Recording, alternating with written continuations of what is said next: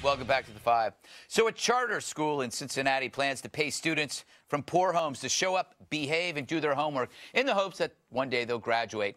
Starting this week, Dawn Community High, that sounds so nice, will dole out $25 a week to seniors and $10 to underclassmen.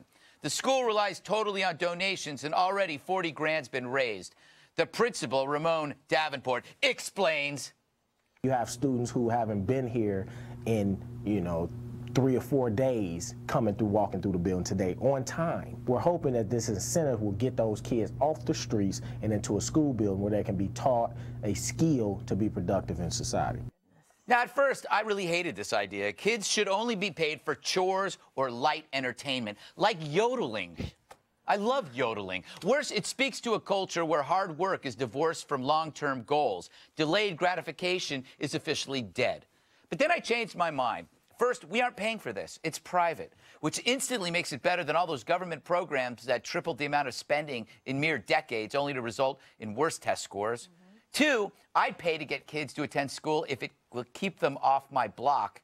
Yeah, it's bribery, but one man's bribe is another man's untrampled azaleas. I love my azaleas. So cute. I named them Kimberly. Finally, let's just admit that school really isn't just about education. It's about keeping brats busy and out of trouble until they're old enough to work for me. You know, I didn't learn much in school, but if I didn't go, I would have ended up with a dead-end job, living in isolation, riddled with envy and shame, i.e. working at Media Matters. Great. Yeah, I wrote that whole thing just so I could end it on Media Matters. I could tell. Yeah. You worked backwards? Yeah, I worked backwards. It's a backward principle. Talent. Okay. Should students be paid to go to school? These are poor kids from poor homes. Eric? I like everything about your thesis, except for the part where it says they're paid by donors and Federal Workforce Investment Act. There's a catch. But they said, according to the article I read, all of the stuff paying to the kids to go to school were from Look, if you want to have private charitable donors donations. Yeah, that's what they said. If it's all private money, knock yourself out, pay them to go, pay them for grades, even better. How about this? Pay the teachers for higher test scores. That's not a bad idea. But sometimes that happens, and then there's a lot of scandals with test scores and fabrication, alteration, all of the above. You know, you got to look at what the cost of having these kids out of school and on the streets, not only the immediate cost and sometimes in crime and others, but long term. If they get through school and they get at least a high school equivalency or high school diploma, there's a chance they can find work. Other than that, they have none and will generally be a cost to society in crime or in government payments or in something else. So I'm not so sure a charitable investment in getting kids to come to school is not a bad one, because otherwise the cost to society will be enormous, I think. Dana, you were actually paid not to go to school because you were... I wanted to go to school so much I'd get up at like 4 in the morning and then I'd be ready to go with my lunchbox. I believe this. Why am I not surprised? Yeah, this is a true story. When I first heard this, I thought it was all government money. I was like, oh, this has gone too far. I went to school because I wanted to learn. There was like an eagerness to learn. So there is a disconnect, and it's been over time, and we can have a whole discussion about that. That book from Crown Forum that Charles Murray has just put out about the decline of white America and talking about the sort of the 1% versus the 99% there is interesting on this. But education is an honor and a privilege. I had the privilege of getting to travel around the world.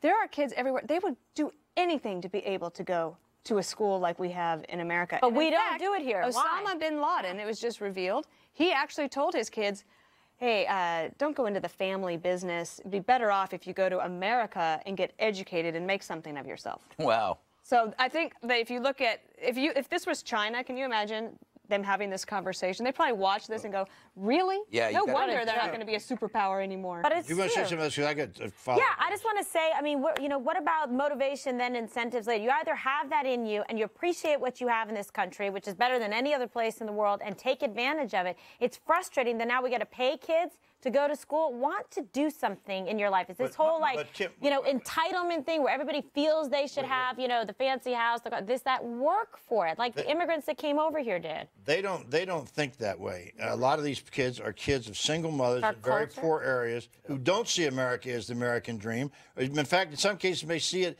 exactly the opposite. And so you got to look at this thing. If in another country with the people, yes, but in other countries, they don't have the rampant rate of single-parent poor people Right. where the lion's share of these kids come from. And I so that's a appreciate big that. distinction. But let's when deal you with do that. offer it that way, Bob, eventually, you know, you get used to it. You get used to the subsidy. So You when, expect when it. the donor theory or model runs out, then what? Then they're going to turn to the government and say, look, we've been paying these kids to go to school. Sure. They expect it now. So now it's going to end up Becomes being a program crutch. eventually. Right. Pay me to go to They- work. like Pay me that. to take a shower. Pay me to make my bed. There was a pay for that. There was a school here in the Washington. I mean, there was a school in the Washington metropolitan area where two very wealthy people said, "If you graduate from high school, we will pay your way through college." Right. Well, remember Peter Thiel, who said, if you drop out of the lame colleges that you're going to and you come up with a great business idea, I'll give you pay $150,000. Right. But the interesting thing about this was they did offer to pay these kids their whole college education, which was an incredible offer.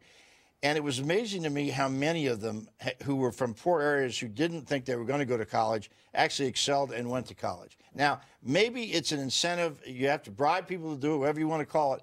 But in this case, at least, it shows some potential to work. And for every one of those, they may come back to their community and make it a lot easier But for I'd be okay. Let's do this program. But at the same time, we need to deal with that core issue that you mentioned, I which agree. is that we have got a whole generation of people that now are likely to grow. It's a cycle, and then we'll have many more Yeah. as they continue on. Well, it's got to be better than what we're doing now. Anything is better than what we're doing now, right? I don't know. I mean, my friends' kids go to school. Yeah. I know that we're not talking about the same type of I know we were stuff. supposed to get out of here, but let me just say again, a lot of this is responsibility, this dependency society. A lot of us on the left deserve some responsibility for this because we thought we were doing the right thing. It's got to be undone. We understand that, but it's got to be undone carefully. And I hope as we look forward to it, we look back and say we made some mistakes here, but it was for good reasons, not bad reasons. All right. Excellent, Bob. So something, it was well said. It really was.